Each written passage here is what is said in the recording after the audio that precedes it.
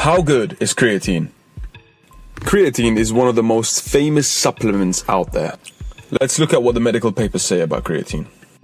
First of all, creatine already exists in the body, and it's either made from the body itself or it's extracted from the food we eat, like red meats. Now, what does creatine do in our body? You can think of it as a fuel for your cells. It's like the petrol that actually makes the cell work. To be even more precise, it fuels a molecule called ATP, the most important molecule for energy production in every single cell in your body. So you can think of it logically, the more fuel you have, the more work your cells can do.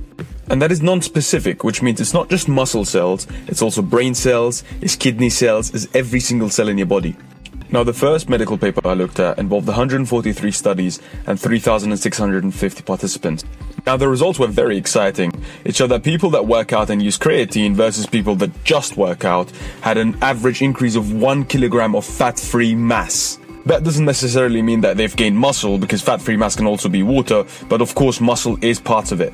Now, that's of course exciting, but the studies I'm more excited about looked at creatine and the effect on your brain, and the results might shock you.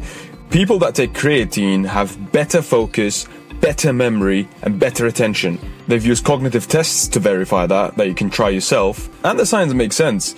If the cells in your brain have more energy, they will work better. So if you want these benefits, you should take 3 to 5 grams of creatine every single day and wait a few weeks before you start seeing good effects.